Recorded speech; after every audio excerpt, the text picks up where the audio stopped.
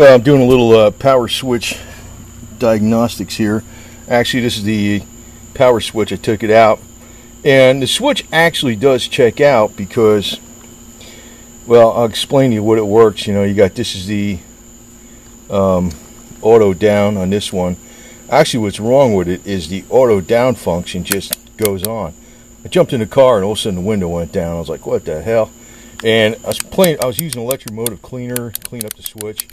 The switch works, but there's something wrong with the auto down function where it just goes down. So what I did was I turned the ignition key on, and the way you look at these pins, it's like 1 through 5 and then 6 through 10. And to make the up function work, you have to go from 8 to 10 for power, then 1 to 7 is jumps it up. There it goes. See? That's about right there. So I'll leave it alone, and that'll be my, what you call it. So I'm going to go order a switch for it. I'm going to show you on a computer like about these pins and how to diagnose this switch.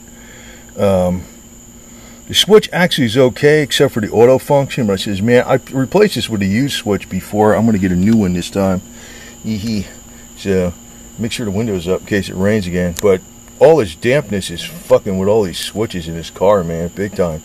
It just it's been raining so much in Florida, it's ridiculous. I was like, I think it's like Southeast Asia or something.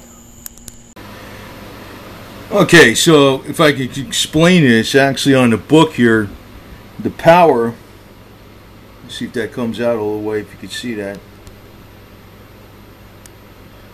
The power, you're checking for continuity between terminals. This is all the power, like 10 to 2. And this is like labeled, you know, 1 through 5. And, you know, 6 through 10. And actually, when you're looking at the switch here, you notice there's not a number 6. Let's see if I can get this in here. There's no 6. It goes from like 1 through 5, and you skip a block in there too, right? Because you got that clip that goes on there. But basically follow the diagram. 6 doesn't really exist, and I don't really have a, I don't know how this works, but there's in the actual, well, I won't comment any further because I don't want to confuse you. It goes from 1 to 5 and then 6 to 10. But it's, you know, it's flipped around mirror-wise when you're looking at it on the, what do you call it, the harness, the wiring harness. So you check for continuity between, you know, pins 10, that must be the power switch. You know, the power right here, that's 10 right here. So you check between 2 and 10 with an ohmmeter, 3 and 2, 10 and 2, 10 and 3, 10 and 4, 10 and 7, 10 and 8, 9, 10, 10 and 10, yeah, 10 and 11, 10 and 12. Now, this I noticed was backwards in this freaking manual. This actually should be 1 to 2 is up left, and 3 to 10 is the power. They freaking even have a misprint in the manual. But 10 is feeding the power to these other pins. But then it's not necessarily going from, you know, 2 to something else. In other words, 8 to 10 is the power for driver up, and then 1 to 7. That's when you saw me make the window go up. I had it powered from 8 to 10.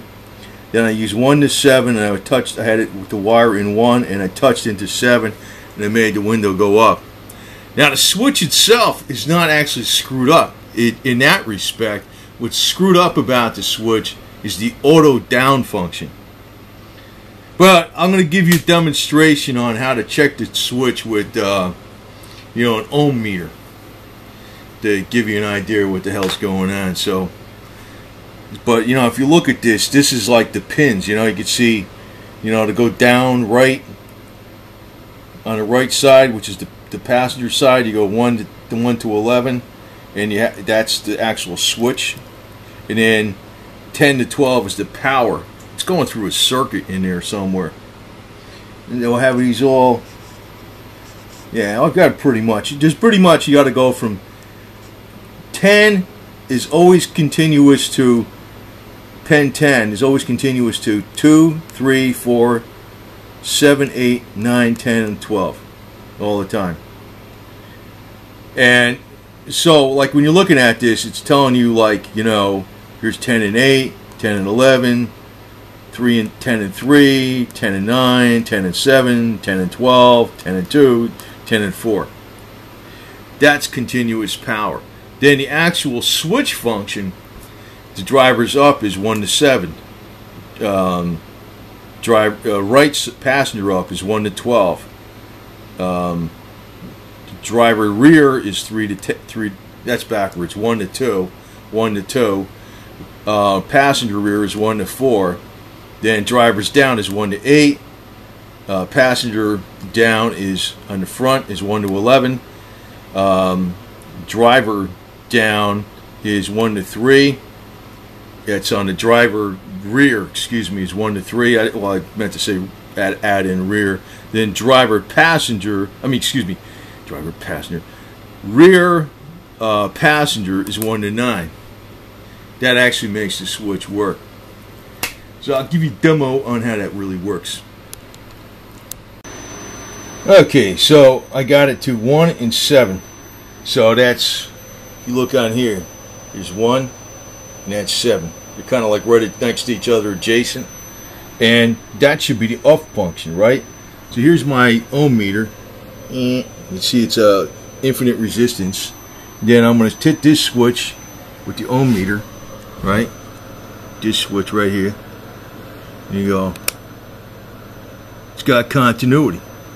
The switch is actually working, but the auto down crap is screwed up from probably just getting wet. I mean, it didn't really get wet. It's just been so damp. It's killing all the electronic stuff. It's like freaking. So I got a new switch anyway. So anyway, so in other words, that's how you would check it. In other words, if you went from I don't know, if you got down is 1 to 8. So let me shut this off a second. Alright, so I moved it down 1 pin. You can see 1 and 8. In other words, it's here's 1, and it's no 6 pin. It goes 7. It's just the way they number 7 and then 8. So it's down like that, right? The one's on the right hand side on the top, on the corner. The one's on the bottom. So then I look at I go to press the down switch, which is this booger right here. See?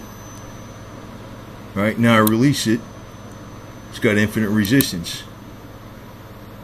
The switch actually works. It's this stupid auto down function is all boogered up. Probably made it disconnected. I don't know.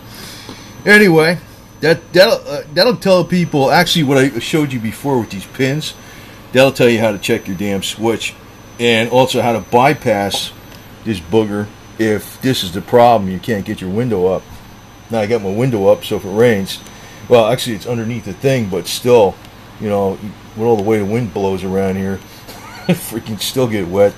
So I don't know why this thing broke, man. I just think it's so damn damp outside. With all this rain, it broke this thing. So got a new one coming, and I think Rock Auto's got them. So I'm gonna get one from them, probably brand new one.